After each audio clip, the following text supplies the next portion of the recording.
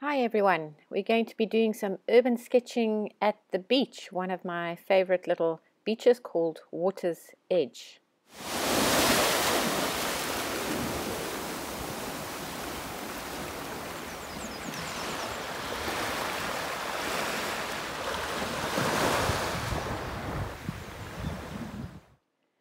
So I actually got a bit carried away and just started my pen work pretty soon without recording it. So here's the sketch that I have done of the view in front of me. And then before I started recording this, I had already put in some color, and the colors that you see in the water, that was a mixture of viridian and ultramarine blue, so you don't necessarily need like a type of turquoise in your palette. And now I'm just adding a little bit of color to the sand and adding that color into the water's edge as well, so you have that sort of feeling of the transparency of the clear water that we have there. And the color of the sand, I've used a Quinacridone gold, and just mixing up a little bit of shadow to add to the bottom of the trees, and maybe a bit of shadow to the trees. On the path over there, there was quite a strong shadow, so just putting some of that in. And those little steps, that's where we come down to the beach. And a friend and I often go snorkeling here, and it is the most wonderful place to do a bit of snorkeling on a calm day like today. So for the rocks, I've used mainly burnt sienna and a quinacridone gold, and this is the end result of the watercolor. And now for a bit of live commentary from the beach. I want to now carry on with some writing here. I just want to have done in pencil Water's Edge, which is the name of this little beach. But you'll see, if I've got this on my lap, so if I press on it, it sort of does that. So what I've got is, I've just got one of these boards that I've extended, and if you like, with a piece of duct tape, just so that I've cut it there so that it fits in my bag. But if I put this, and I take my clip the board to the book, you can see it's really stiff now. So I can also hold it up. That's the view I was painting, and it's nice and stiff on my lap. And now I've got here just a calligraphy pen, a number 2, and going to be just filling this in. It's a nice sort of, it's a waterproof felt tip. And the reason I do the writing beforehand is just to get it nice and neat. I did sort of draw a line with the ruler. I think every time I do lettering, I do a different design, sort of trying different things out.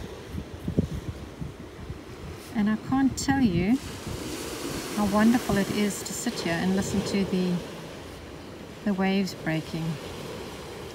This is normally where a friend and I go snorkeling. And although this is a winter's day, but you can see it's glorious weather for a winter's day. It's a winter's day, so the water is icy cold. And she can't make the snorkeling today, so I decided I'd rather just come and do some sketching.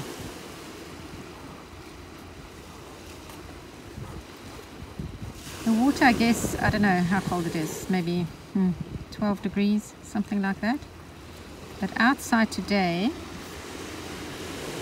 it's 16 to 17 degrees.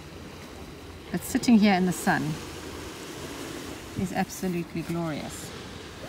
So you can see I put shorts on, gorgeous day, there were some people swimming, and such a pleasure to do plein air painting on a day like today.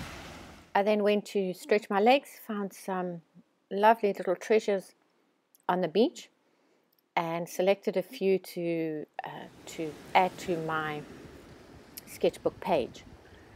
So I decided to paint in the shadows of the shells first, and here I've used a mixture of alizarin and ultramarine blue, so it just makes a really nice sort of purpley color. Maybe looks a bit strong now, but at the end of the day, when you see the full picture, and of course always remembering that watercolor dries lighter, it will be the correct color.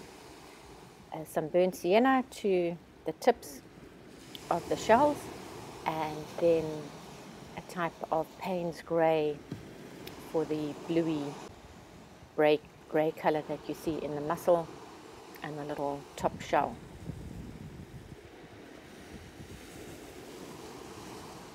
So just having a little bit of fun, playing around. It doesn't have to be exact. At the end of the day, you'll get the idea that there were some shells. And now for the challenging bit. I've decided to add this house to my sketchbook page, and the house is actually called Water's Edge House. It's right on the beach, and I did the drawing on the beach, and I didn't have time to carry on with the pen and ink and the watercolor, so I am showing you this bit in my studio. So I'm using a fountain pen called a TWISBE GO. It's got a lovely sort of section where you suck up the paint, suck up the ink, and it's a wonderful pen. So I'm using the medium nib, and I've just sped it up here a little bit because drawing this whole thing over in pen, having your watch could be a little bit tedious. So I just want to get some stronger lines and then come in with some watercolor washes. Again, my burnt sienna for the color of the house, and I've mixed some Quinacridone gold.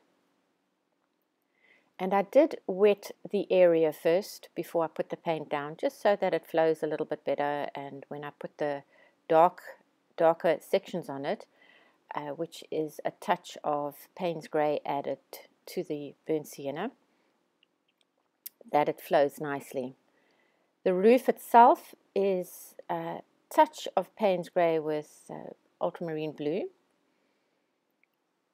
just to get that nice greyish sort of reflected roof color. And then this porch was in deep shadow, so you can't really see what's going on in there. In the strong light, even from where I was sitting on the beach, I could not see what was going on inside there. So just an idea that there are some shapes and different things. I have decided to keep it that nice dark color. It has like a big arch at the bottom of the house. It must be some kind of entry point, and another living space at the bottom, and this gorgeous little picket fence. So it doesn't have to be absolutely exact. This is just an idea of colors. If you look back on my day at the beach, you know, it's just a great memory to put things like this together in a journal. I am actually using my Moleskine watercolor book. It's an A4, so it's a very nice size. It doesn't get too cramped or too small. If you're using a A5, then it might get a little bit too small for the amount of things that I have added here. So just a bit of bushes at the bottom with a sap green and a touch of ultramarine blue just to make it slightly darker. and then the burnt sienna again, a hint of the beach and the rocks below. You'll see the lighthouse on the right. That is called Roman Rock Lighthouse. It is actually the only lighthouse that is built on a rock in South Africa, and I can actually see it from my house as well, so just from a different angle.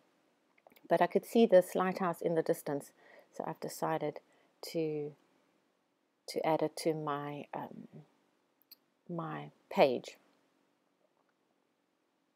A bit of weight at the bottom, a little bit of dark, just to give the whole painting a bit of weight at the bottom of the house there. You can see also the shells turned out. You can hardly see the sort of purple color, it just looks like a nice sort of dark shadow area there.